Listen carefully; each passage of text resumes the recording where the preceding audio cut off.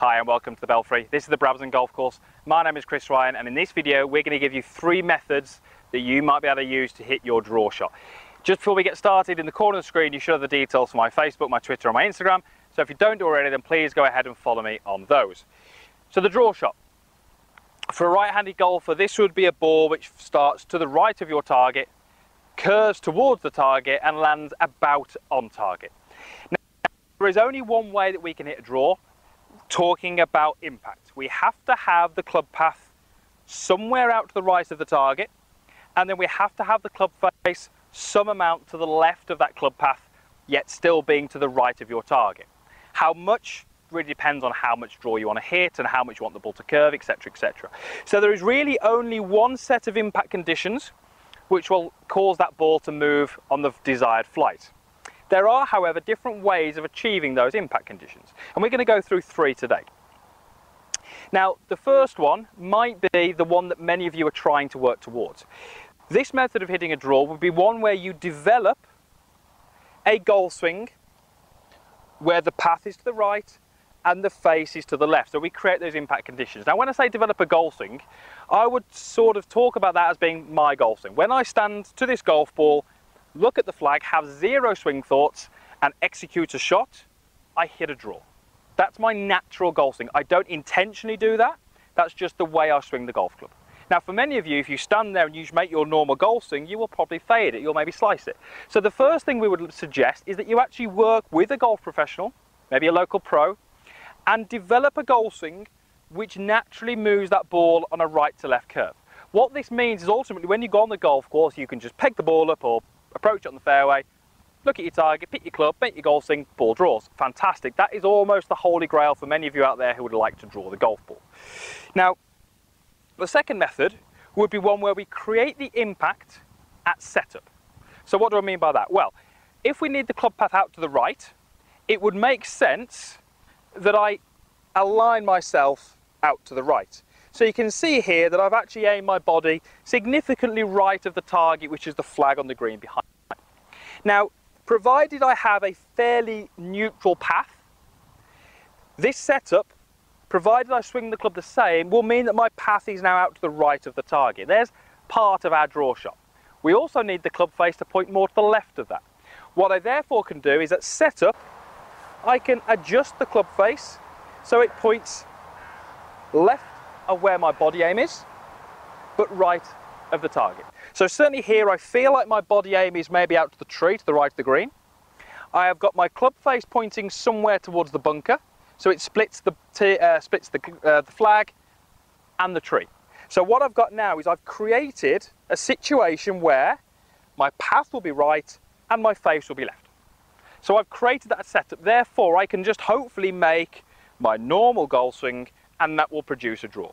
This is something that needs to be practiced quite a lot because it's very different depending on the you're going to be much harder for you to curve a pitching wedge than it is for you to curve maybe a 6-iron.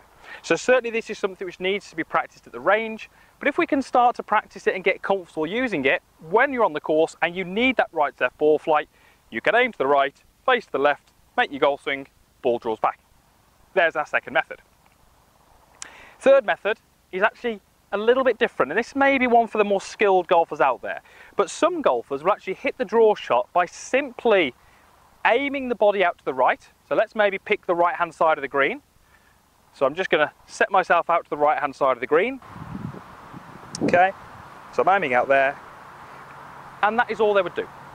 So I haven't changed my club face, I've literally just aimed out to the right hand side of the green. Now, when I'm over that golf ball, I'm visually seeing the ball flight that I require. So I'm seeing the ball flight starting on the bunker, turning to the left, landing just right to the flag, rolling a little left.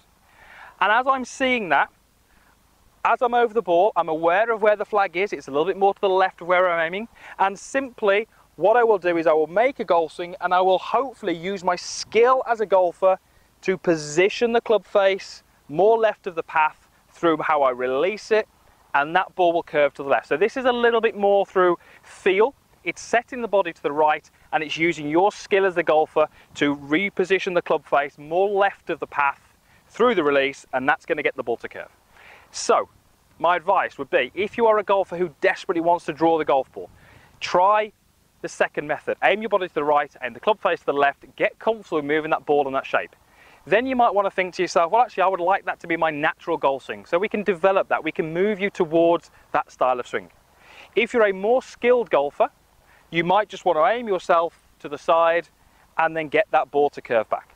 For me, I use the third method. If I want to fade the ball or draw the ball a lot more, I just simply aim where I want that ball to maybe sort of start, if you like, and then I will just use my skill and I will actually hold the face open or maybe just over rotate the face a little bit more to get that ball to draw back. And I have quite a lot of success doing that. What we would like you to do is use the method which gives you the most success. So maybe go to the practice area, practice these three things, and you'll see that one will give you more success than the other. That's the one you should use on the golf course, not the one that you maybe think will look better or maybe one you've seen your friends use. Use the one that gives you the best results. So I'm going to hit this shot into the screen. I'm going to do 3 shots. I'm going to do my normal swing, which for me is just my setup, and I have a rightward path and I have a natural draw shot. So that's starting middle of the green and drawing back. Then I'm going to do the second method where I'm going to get my body set significantly out to the right. I'm going to move the club more left, so I've created the draw at setup. Okay, and that certainly had a draw but a little bit more shape. And then the last one is one where I just position my body somewhere out to the right of the target, and as I'm visualizing the ball flight, I just use my skill to move the ball to the left in the air. And again, that had a bit of right to left in there. So different methods. We're always trying to change impact, but there's different ways of doing that. Practice them, get comfortable with them, use the one on the course which gives you the best results, and hopefully when you need that shot, you'll be able to produce it, and that's going to hopefully lower your score. Thanks a lot for watching. Hopefully that's helpful to you. Please hit the like button if it is, comment in the box down below. I'll do my best to respond to as many as I can, and if you haven't done already, then please subscribe to the channel. It's absolutely free, well worth doing because there's loads of content on there and more being uploaded weekly. So click the link and that'll let you do just that. Thanks again for watching, and hopefully we'll see you again soon.